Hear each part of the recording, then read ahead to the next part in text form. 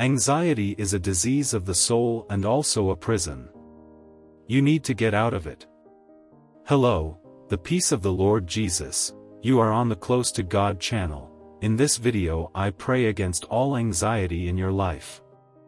Subscribe to the channel and activate the bell to receive notifications.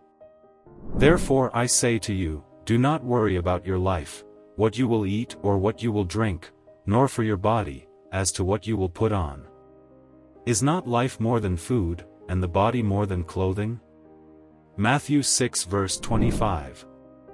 Anxiety is an emotional state that is accompanied by changes physical, respiratory and cardiac. For example, the anxious person is the one who lives predicting unpleasant situations in his mind.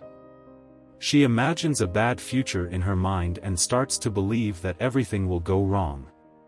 The Bible says we need to put a limit on our mind. That limit is today. Therefore, do not worry about tomorrow, because tomorrow will bring its own concerns. Each day has its own difficulties. Matthew 6 verse 34. We need to say to our own mind, enough. Either we walk in faith or we walk anxious. The word categorically tells us not to be anxious about our life, that is, for anything. The Bible says this because it assures us that God's care is over us. Cast all your anxieties on Him, because He cares for you.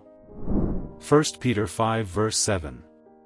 If you were blessed by this video, subscribe to our channel and activate the bell to receive the notifications. Also share this video with people you know so they can grow in knowledge of the Word of God. A hug and may God bless you.